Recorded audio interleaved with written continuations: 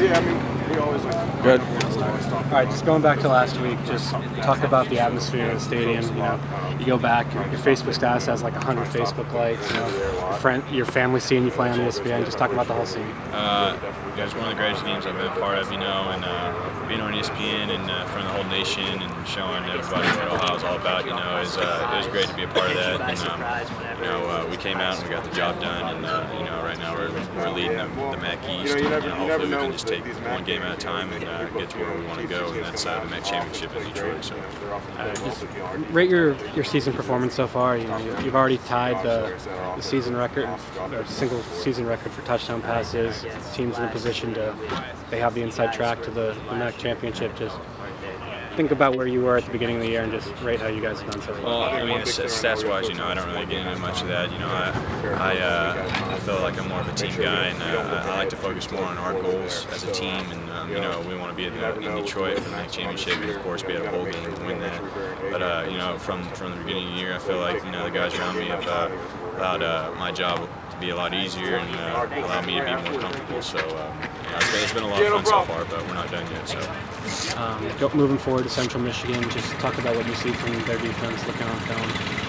You know, they're a great defense. You know, they don't blitz that much, so I feel like you know, we're gonna have a chance to go fast and maybe put the ball down the field a little bit and be able to run off some. So, but they still have a great defense no matter what their record shows, and you know, they got a good offense. And you know, if it comes to shootout, I feel like we've got a great offense to put up points and stuff, and I think we can do that. So.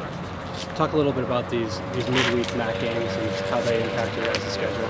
Yeah, they're different. You know, it's my first year, you know, being starting and being a part of that and having to adjust school-wise and stuff. But you know, it's fun though at the same time, you know, because you get to be on ESPN and have everybody watching you, and that's kind of the good part about it. But if anything, you know, not being so focused and zoned in on school, you know, that kind of can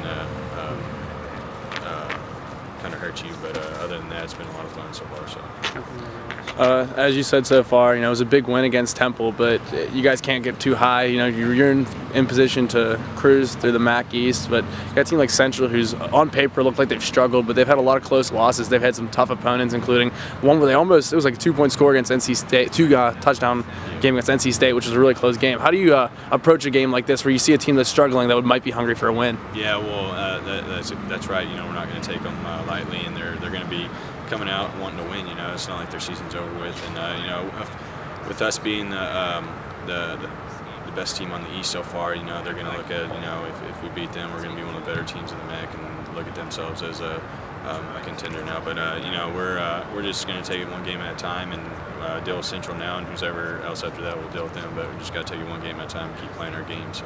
Last touchdown, Dante Foster. It's almost been dubbed the Oklahoma connection. What is that like? You know, you guys are both Sooner boys coming up here, and you guys find each other for the last touchdown. Not even just the touchdown, any connection. No, it's awesome. You know, we're roommates, and you know, we have that connection off the field. But you know, it's great to have that. You know, I have some Oklahoma guys getting their names out, and you know, it's been great so far. And you know, of course, we have Bo too. So it's been a lot of fun having all of us kind of circle around and be out there and represent Oklahoma. So.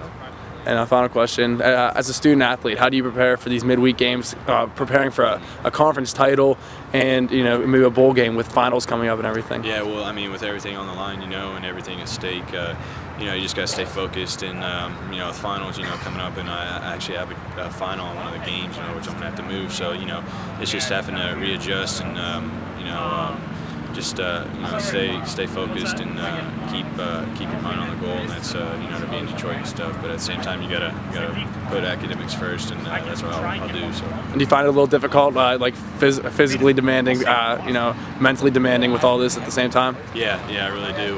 You know, in a way, it kind of gets stressful, but at the same time, you know, you just gotta readjust to what's going on, and just accept that, you know, you have games during the week and you have classes then and stuff. So it's a little bit different, but I feel like I'll adjust well, and you know, so far I have. So.